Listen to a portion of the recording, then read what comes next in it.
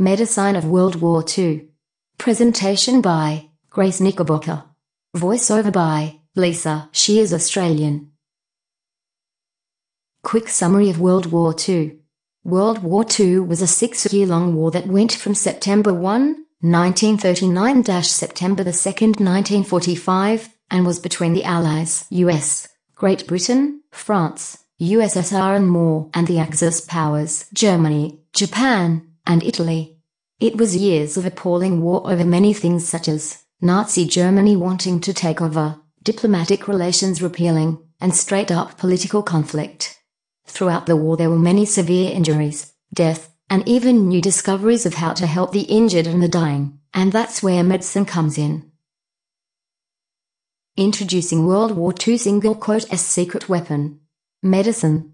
World War II was a time where huge medical advancements were made, and they can be known as the new and best weaponry during this time. During the war there were a great need for surgeons and doctors to help the injured. Medicine was becoming the #1 needed weapon for war. But this war gave the people of medicine an opportunity to make these advancements while saving the lives of militaries and nations. In High Expectation, Brian J. Ford said, "If any good can be said to come of war, then the Second World War must go on record as assisting and accelerating one of the greatest blessings that the 20th century has conferred on man, the huge advances in medical knowledge and surgical techniques." War and the doctors of the world rose to the challenge of the last war magnificently. This quote was found on http://www.historylearning.co.uk/world-war2/medicine-and-world-war2/. It all started with sulfanilamide. On March 24, 1935, the discovery of sulfanilamide was made. Sulfanilamide greatly affected the mortality rate of soldiers in World War II. The American soldiers were given instructions to immediately sprinkle sulfur powder on any open wound to help prevent infection.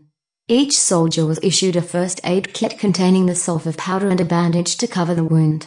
This was one of the first and most important medical advancements during the World War II. This gave the US/Allied forces a huge advantage during the war. Blood plasma. On May 16, 1939, the invention of blood plasma was made. In the earliest times of the war, blood plasma is a liquid that brought many soldiers that can keep them from the verge of death. As the war went on, scientists eventually developed a more sufficient blood substitute, serum albumin. Eventually in 1945, whole blood, rich with oxygen-carrying red blood cells, were available in medical facilities nearby battlefields. Blood banks. On October 16, 1940, the first blood banks were brought upon the Allies. During the war, it was discovered that when was injured or on verge of death, blood plasma and blood was necessary. The Blood for Britain program, which set goals to receive and examine blood for soldiers, had limited success, but the American Red Cross came to help receive blood donations from mostly New Yorkers, which became a massive success. Methamphetamine. On the opposing side, the axis of power's drug choice was methamphetamine, especially the Germans, which kept them alert, awake, and functional, without sleep, for hours or even days. 35 million tablets were sold between April and July 1940 alone. On April 5, 1941, under the Opium Law, the tablets were banned. Despite the law, there was later a shipment of 10 million tablets that were sent to the soldiers later that year.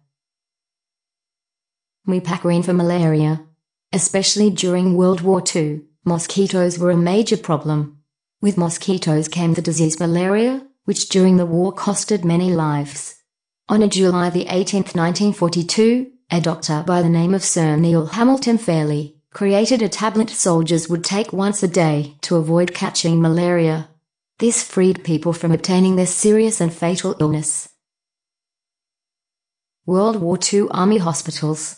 Towards the conclusion to 1942, there was a realization that there was a failure to provide sufficient care to the ill during the war.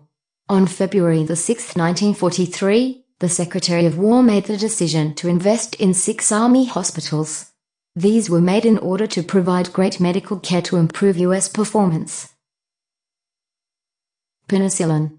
Towards the final years of the war, the discovery of penicillin was made, which is a treatment for bacterial infections during the World War II.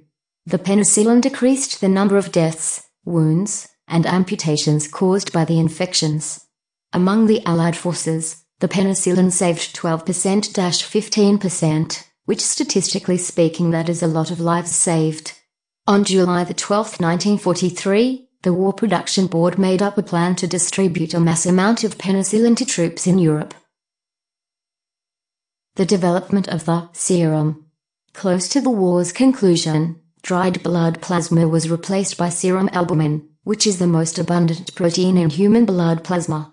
The serum albumin was preferred due to its easier access and application and became a standard for U.S. Navy to contain on them. This was a huge medical advancement and improved in sufficiency and to a quick recovery. Works cited: https://www.timotos.com/timeline/medicine-in-world-war-ii http://www.historylearningsit.co.uk/world-war-2/medicine-in-world-war-2/